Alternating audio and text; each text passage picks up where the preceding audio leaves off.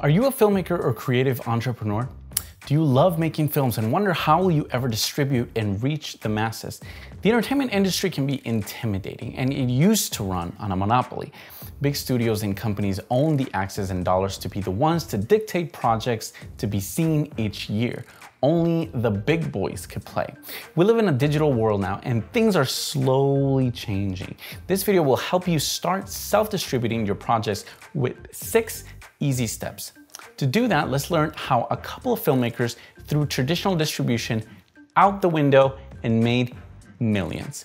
Like, subscribe, you know what to do.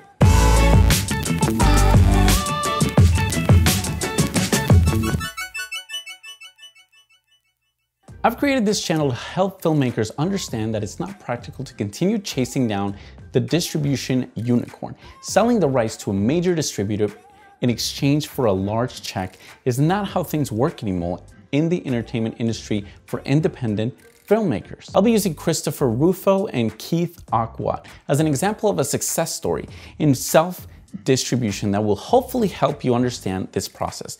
They are both documentary filmmakers who set out to figure out the film distribution game after producing a few films and getting ultra-low offers to buy. One film in particular is the documentary Age of Champions, which tells a story of 5 competitors up to 100 years old who chased gold at the Senior Olympics. What did they do? They rolled up their sleeves and got to work. Before giving you the 6 steps Rufo and Ochwat took on their way to self-distribution, I'll give you a quick spoiler of the results. They spent more than 2 years distributing. The film generated more than $1.5 million in revenue. More importantly, they got enough money in the bank to fund their next project and made the jump from part-time filmmakers to having a sustainable creative career. Whoa, now we're talking. The 6 steps to film self-distribution. Experiment and define your audience.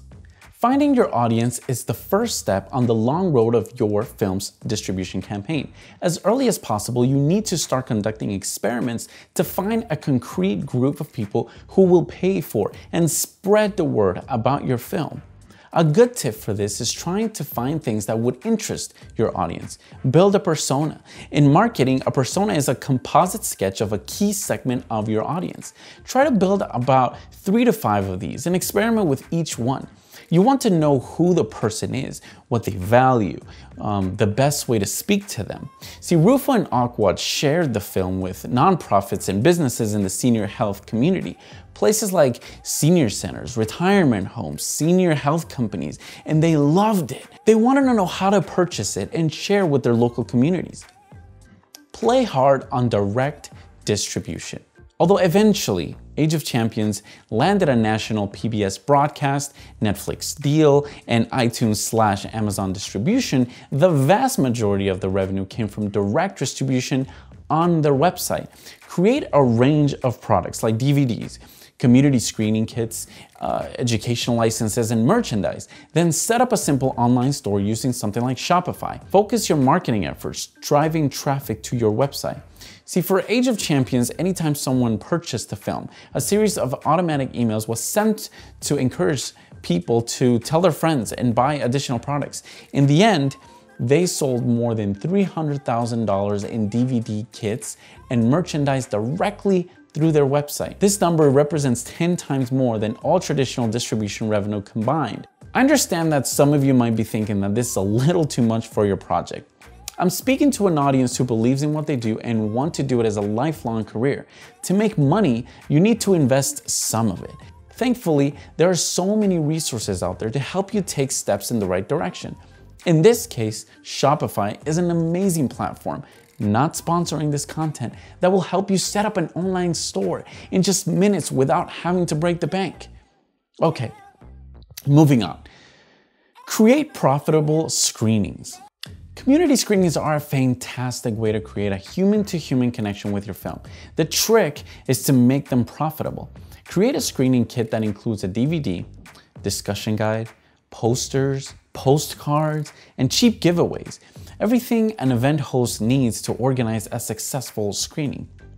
Age of Champions sold 3,000 screening kits and generating more than $250,000 in sales.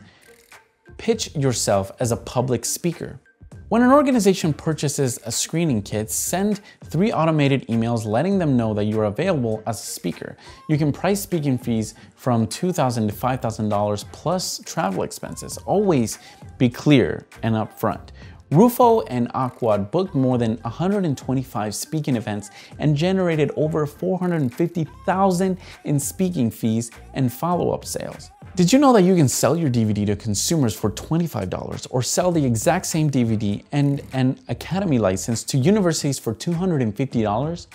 Create an educator's guide written specifically for an academic audience, which Rufo and Ochwat priced on their website at $250. To drive sales, they bought a list of emails for university libraries, and they also attended a couple of conferences and directed all of their marketing efforts and outreach efforts to their website. Age of Champions sold $88,000 in academic licenses and another $26,000 through a non-exclusive deal with an educational distributor. Get corporate for big check sponsors. This last step is only for people who can muster the hard work of self-distribution. It is the most difficult to negotiate but pays out big in the end. Put together a long list of companies that have a customer base aligned with your film's core audience.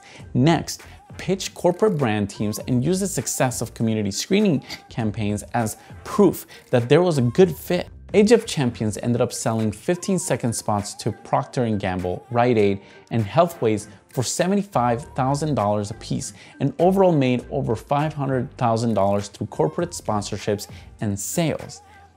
That's it. I hope this guide gave you a little bit more clarity on what it means to self-distribute your film. The case study I pointed at is real, and I hope it inspires you to take action. It's now realistic to tell your story and reach the masses in a way that can never be done before. What have you tried so far in film distribution? Let me know in the comments below.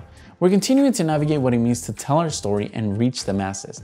Join me on this journey to learn the power of storytelling to drive success, growth, and influence. See you next week.